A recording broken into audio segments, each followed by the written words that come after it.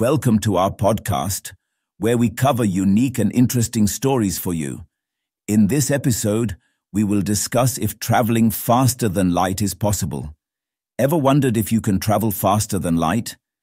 It may not be too far from reality after all. How, you wonder? It's simple: a warp drive.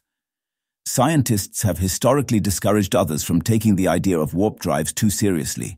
But a new study suggests that traveling faster than light may be possible by taking advantage of a loophole in general relativity, which refers to laws of gravitation posited by Albert Einstein. Basic laws of physics make warp drives impossible, which is why its common depiction has remained restricted to science fiction films and series.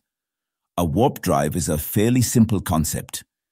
In space, everything falls secondary to the speed of light, and nothing can flourish over it except space-time.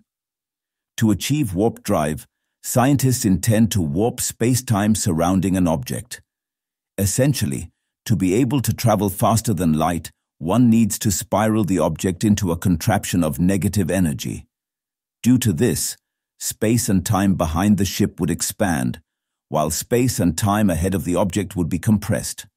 This was first envisioned by Miguel Alcubierre, a Mexican scientist, in 1994.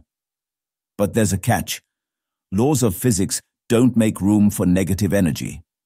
Even then, it is not entirely impossible to conjure negative energy.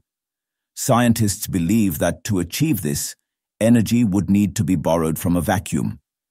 In theory, this would open the gateway for negative mass and negative gravity, essentially the opposite of what we experience in our lives. Even then, the idea of successful warp drives remains fixated in theory.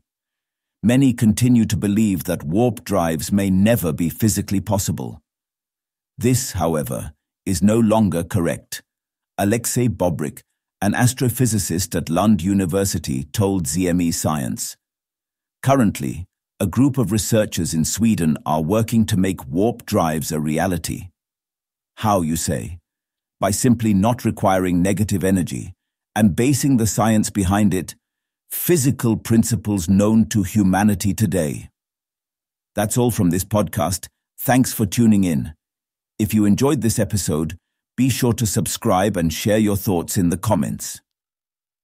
Stay connected for more exciting discussions and updates in our next podcast.